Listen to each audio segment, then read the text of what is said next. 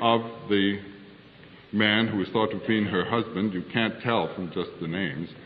And with him there were buried some 50 or 65 people. He had been brought in on a wagon with oxen. All of these were in the graves. Now these people were in court attire. The girl harpist who had been playing the harp, her skeleton hands were still on the harp strings, or where the strings had been. And the harp itself was in the form of a bull's body. And the bull's head, a beautiful golden bull's head, had a lapis lazuli beard. This was a mythological bull. This is the bull whose lunar horns we see, the moon bull, who dies and is resurrected, dies and is resurrected. This is the god Tammuz of the old mythological days.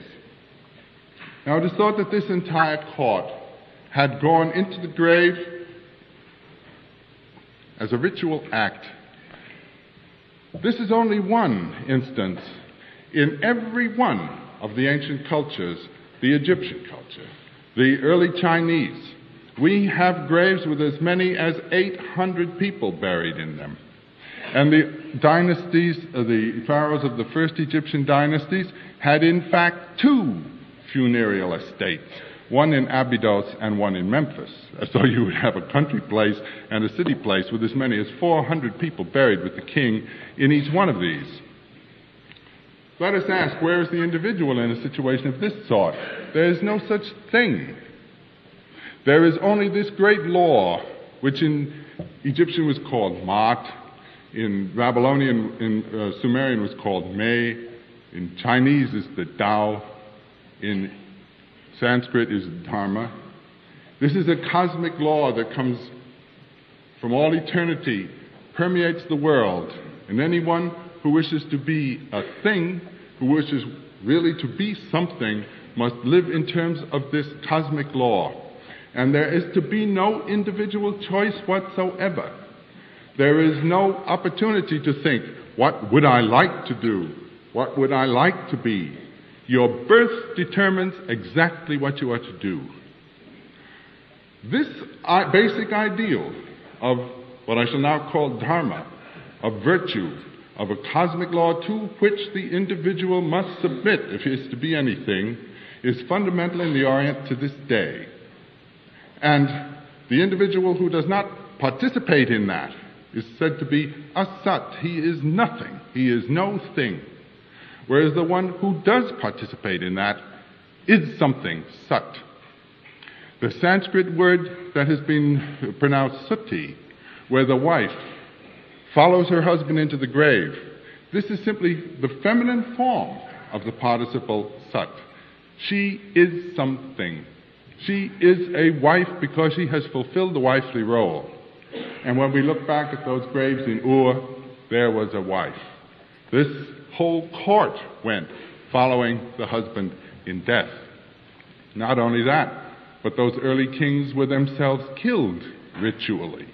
Every 6 years, every 8 years, every 12 years, in varying numbers according to the various traditions, the king and his court went into the ground to be dissolved and born again in the next court.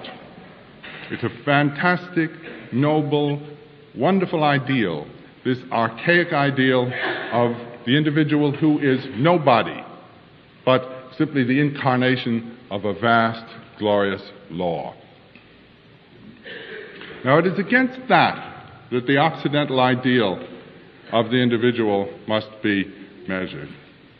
And if we look for a date when the first sign of the transformation comes along, we can take the date about 2500 BC, a little later than that, when the texts in the Mesopotamian area begin to distinguish between the man and the god. The king is no longer a god king. The king is the servant of the god. He is called the tenant farmer of the god. The city is the god's estate, and the king is the god's servant there. It is this point that myths begin to come along of man created by the gods to be God's servant. Man is to be the servant of the god. He is not himself a manifestation of the divinity in any sense. God and creature are apart. He is the servant of the God and the God's slave. Now, I want to take a very interesting myth and indicate its appearance in India and in the West, and let you see from this how these two worldviews, the worldview of the individual who is no individual but participates in a divine essence, and the Western idea of the individual who is separated from the God, how they stand in contrast. To begin with, let me take the Indian myth. In one of the great Indian sacred writings, the Brihadaranyaka Upanishad, which dates from about 700 BC, there's the story of the creation of the world. And it runs as follows. In the beginning, the world was only the self. The world was only the self. And the self said to itself, I am. And as soon as it said, I am, it had the concept I, aham in Sanskrit, ego. As soon as it thought I, it became afraid. Then it reasoned and thought, of whom should I be afraid, since there is no one but myself? By this reasoning, fear was eliminated. No sooner was fear eliminated than this being thought, I wish there were another. Now this being was as big as a man and woman embracing, and it split apart and became a man and woman. And the man embraced the woman and begot men. And the woman thought, how can he embrace me when I am of his substance? And she turned into a cow, and he turned into a bull and begot cattle. And this thing went right down the line to the ants. And so all beings were created, poured forth. The Sanskrit word is sushti, poured forth. Creation is a pouring forth of this original being who split in two and became the world. And he looked around and said, I verily am this. It is all I that has become the world. Now, do you remember the counterpart from Genesis? Do you remember a certain gentleman who was split in half? His name Adam, to wit, and what James Joyce calls the cutlet-sized consort was drawn from his rib. Adam was split in half and became Adam and Eve, and we are all their progeny.